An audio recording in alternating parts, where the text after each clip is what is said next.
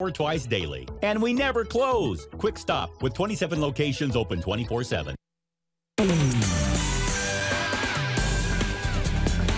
And welcome back. So we did have sunny skies through most of the day from our North Platte Tower cam. If you look off to the north, you're going to see some clouds. These are from some showers and thunderstorms into the Sandhills. We'll see if they can actually make it as far south as North Platte or Lexington. Currently at 98 degrees after reaching our high of 100 today. Winds south-southwest around 10 to 20 miles per hour. And the dew point, at least in North Platte, at 59 degrees. So really not that bad. The humidity is a lot worse as you make your way into our eastern counties. Temperatures look like this right now. So out toward Broken Bow and Lexington, cooler temperatures, but a lot more humidity into the lower 90s out in that direction. 98 your current temperature at Ogallala, Hyannis, and at Thedford. Here's a look at the wind, still from a southerly direction for most of us. Wind speeds between 10 and 20 miles per hour. A little bit more of a westerly wind, a little frontal boundary where you're going to see those thunderstorms between Hyannis and Thedford. And here's a look at the dew points around. So we do have that oppressive humidity. Dew point values out toward Broken Bow and Lexington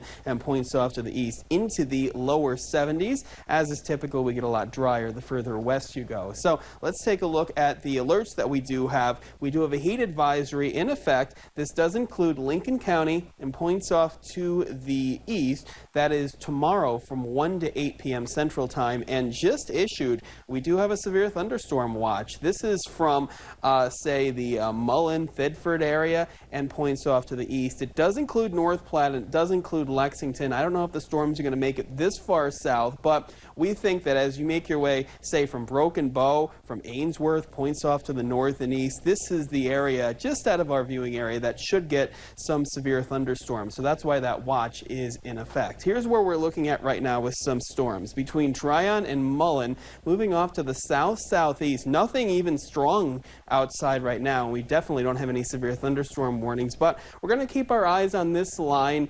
The way that the track they're on, it should miss North Platte, Lexington, maybe Broken Bow, could be in line for some strong to severe storms. We think most of this is going to stay north and east of our viewing area as we make our way through later on into the evening. So other than that, we do have high pressure just off to the south, giving us that strong southerly flow. A low is missing us to the north. A warm front is making its way through, and we will keep another frontal boundary coming through for tomorrow. So there's another chance of some showers and thunderstorms. So here's the skycast for later on tonight. It shows those storms moving off to their east. So they're basically going to be from Broken Bow and Ord and points off to the north. Don't think it's going to be that big of an issue in our viewing area. Temperatures falling back to the 70s as we make our way through the rest of the evening. For tomorrow, more of the same. Some storms mainly to our western counties in the daytime heating. High of 104 in North Platte.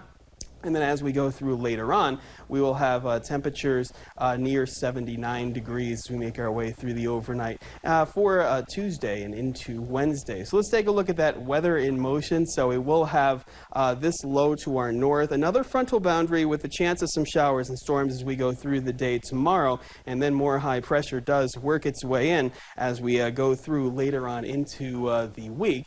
Still a strong southerly flow, so temperatures will get up there. Let's take a look at that extended forecast, and as we make our way through Wednesday and Thursday, sunny skies, temperatures into the mid to upper 90s, near 101 on Friday, mostly sunny, and then we get back to the 20 to 30% chances of some showers and thunderstorms Saturday, Sunday, and Monday, but temperatures on their way down, falling from 97 on Saturday all the way to 89 for the day on Monday. Kent?